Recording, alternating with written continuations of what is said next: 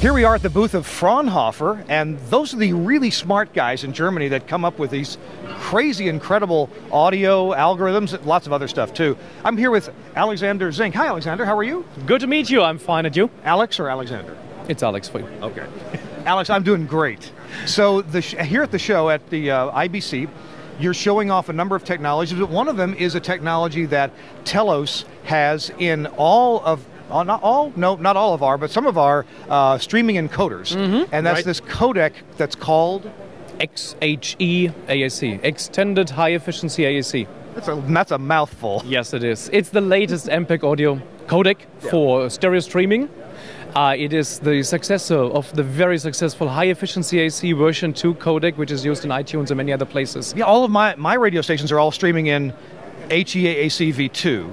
Exactly, and now the successor of that would be xHE-AAC, the one we are talking about. And I understand that folks who follow audio coding are aware that encoding music at low bit rates and encoding voice at low bit rates, you really have different goals in doing this. Music has some things that cover up problems. Voice is right out there, it's bare. We think we can encode voice at a lower bit rate, but not necessarily. Nope. But there are some voice codecs that sound great, and I think you guys have come up with a solution for the voice versus music, and even at a low bit rate, right? Right. In the past, you always had the challenge that there were dedicated codecs for speech coding at low bit rates.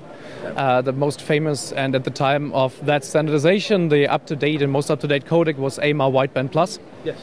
Then you had the state-of-the-art music codecs for relatively low bitrate applications like High Efficiency AAC version 2. And then MPEG said, we need to have for the future one single codec that does it all, that can cope with all the content and be really used flexibly for all the applications without any predefinition of what the content would be and which codec to choose from. Because sometimes you can't.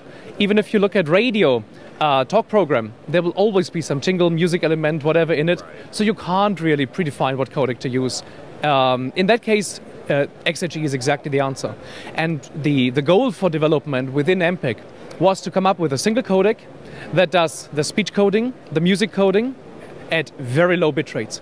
And that's exactly what was achieved, topping both the state-of-the-art codecs at the time when that development started, by far. So really exceeding the expectations at a great length. There's a demo app for Android that I've been using. It's from Radio Hogland. Yeah, A-Media is a Norwegian company. And they're transmitting xHE-AAC at 16 kilobits. Right. So I'm listening to that, and of course I'm only listening through a tiny speaker, so it's hard to tell at the moment. I guess I could put some headphones on.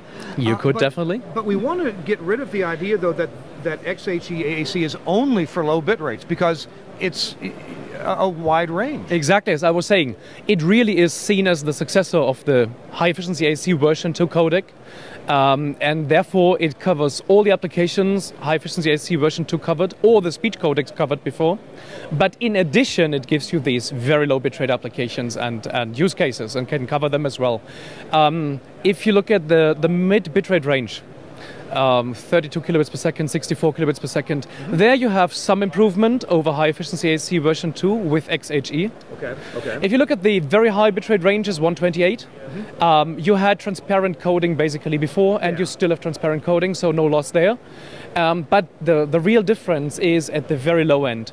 High Efficiency AAC version 2 and even AMR Wideband Plus, if you go to the very low bit rates, they had quality limitations, obviously.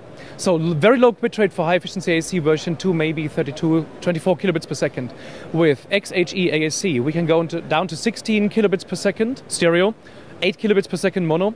In the case of DRM, even 6 and 12 kilobits per second. So that's dramatic. And at that point, granted, you don't have transparent quality anymore, it's not possible, but the quality you get is amazing, and people say it's mind-blowing. What you can do now at 8 kilobits per second for streaming services, for example, it's really amazing. Well, I look forward then to implementing xHE-AAC across a wide variety in an adaptive coding environment where hopefully in the standard in listening will be in the car, on your cell phones, whatever device. If you have a great connection, you could listen at 320 kilobits per second. And if you have a poor connection, you can listen at 12 kilobits per second until you're your bandwidth improves. Exactly, and this is the modern application used by streaming service providers.